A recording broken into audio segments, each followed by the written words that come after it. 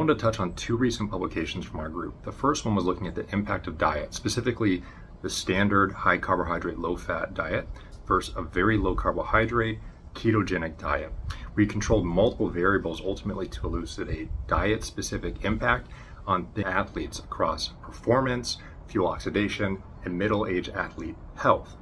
Now, in this publication, we demonstrated that athletes were able to maintain very high intense exercise performance, upwards of 85% of their VO2 max, on this very low carbohydrate ketogenic diet.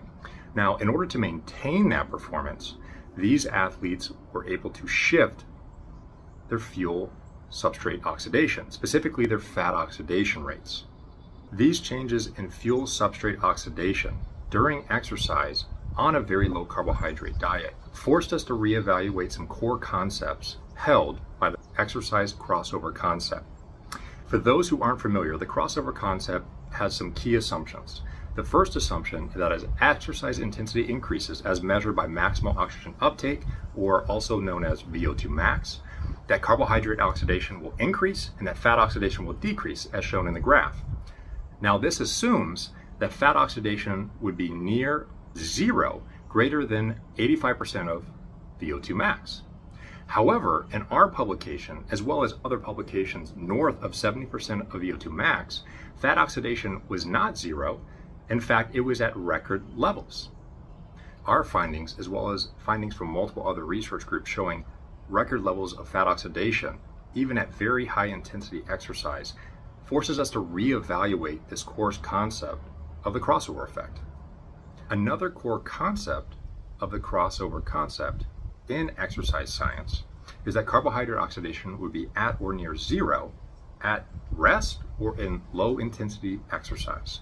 Now, at rest, it has been shown all the way back to 2000 that 37% of fuel substrate oxidation can actually come from carbohydrate oxidation.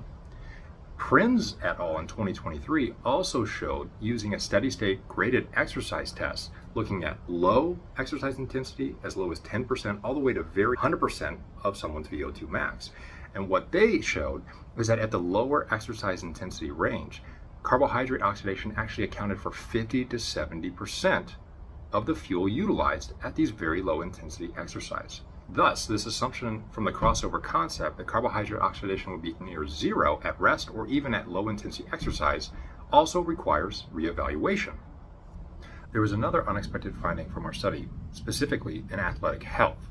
Now, the cardiometabolic response to the low carbohydrate, high fat ketogenic diet was very much in line with what we'd expect based on the prior exercise and diet literature. However, when we were evaluating the continuous glycemic values of middle-aged athletes on a high carbohydrate, low fat diet, we actually found that 30% of these athletes had glucose values consistent with prediabetes, greater than 100 milligrams per deciliter.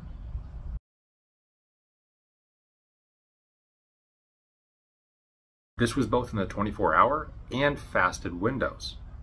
Now, we don't know if this is subclinical pathology or just a unique phenotype observed in athletes.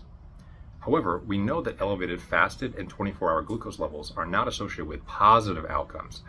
There's actually well-established literature showing dose-dependent elevations and risk for other diseases as you get higher and higher in glucose values.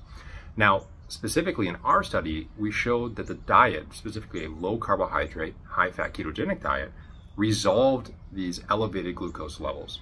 Our findings that diet, specifically carbohydrate restricted ketogenic diet, resolved or improved these glycemic values is also consistent with literature in prediabetes using a low carbohydrate, high fat diet. This is consistent with Maffetone and Larson's publication in Sports Medicine describing the fit but unhealthy athlete. However, aren't athletes historically protected, especially normal body weight and fit athletes? Well, yes, exercise is obviously protective across multiple health metrics. Others have raised different hypotheses as to why athletes may have elevated levels of glucose. We are actively investigating this area of research, and we hope to receive feedback to help us explore how to optimize not just performance, but health, not just in athletes, but also in the general population.